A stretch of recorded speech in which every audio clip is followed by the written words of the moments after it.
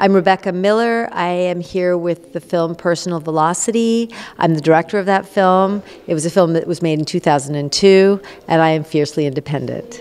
The film is 3 portraits of 3 women. It's based on a book of short stories called Personal Velocity, which I also wrote, and it won the Grand Jury Prize at Sundance in 2002. This is my 3rd or 4th time at Woodstock. I love the atmosphere here. It's a very low-key festival. I really enjoy the other films, the filmmakers, and it's a charming town. Fiercely independent means freedom as an artist to make the work that you feel you need to make.